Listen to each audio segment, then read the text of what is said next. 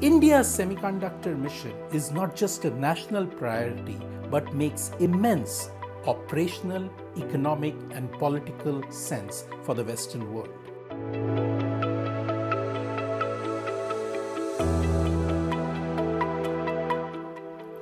India's dream of having our own semiconductor manufacturing finally took a giant stride with the launch of the 10 billion semiconductor mission. Since then, Micron Technology, one of the world's largest chip manufacturers, announced that it will invest $800 million to build a 2.75 billion semiconductor assembly and test facility in Gujarat.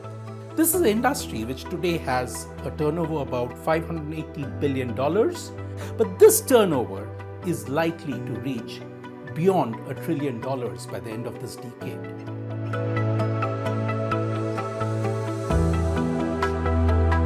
The global semiconductor industry is dominated by manufacturing in Taiwan, South Korea, and China.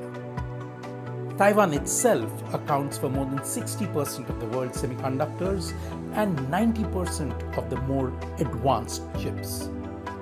Over-reliance of imports from these countries creates serious risks given the current geopolitical uncertainty. Coupled with escalating trade wars, all of this has led to the Western world prioritizing local chip manufacturing.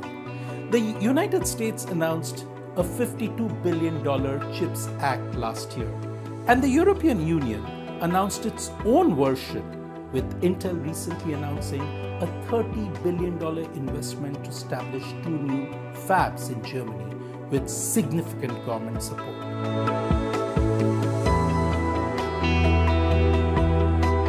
Domestic manufacturing is expensive in the Western world. Some estimates suggest it costs 55% more.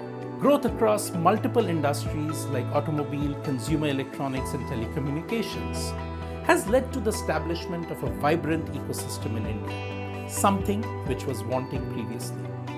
It couldn't have been more timely because the semiconductor industry itself has evolved into companies not just manufacturing or designing semiconductors, but having a whole host of players in the value chain focusing on semiconductor engineering, semiconductor software, and R&D. India itself has about 1,000 companies playing in this space, and we are home to 20% of the world's semiconductor design engineers.